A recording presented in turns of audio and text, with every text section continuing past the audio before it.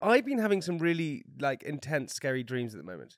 Like really intense, scary dreams. The dreams I keep having at the moment are all about our wedding. Well, what's happening?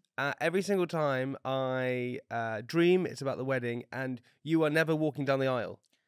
I just don't believe that you I do. swear on my entire life, I dream that you're not walking down the aisle. Okay, Google what that means. You're not walking down the aisle, and then I'm like, "Where are you?" And you're always leaving wearing a hoodie, and you.